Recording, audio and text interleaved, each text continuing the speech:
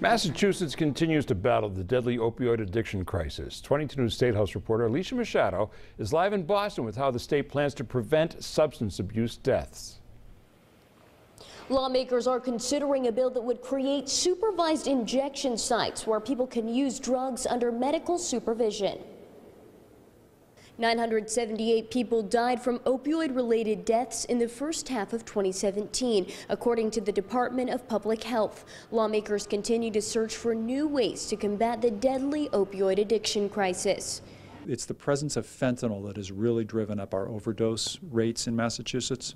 A lot of people are using these drugs and dying. One proposed strategy is to implement what one bill refers to as a safer drug consumption program. Belmont State Senator William Brownsberger filed the bill that would provide a space for people to use pre-obtained drugs under the supervision of healthcare professionals. The facilities could also provide needle exchanges, overdose prevention services, and referrals to treatment. Opponents of the bill question if the program would save people, but rather keep them addicted to dangerous drugs.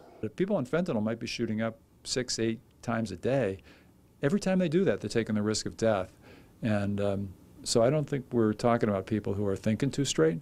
I think we need to find ways to save their lives.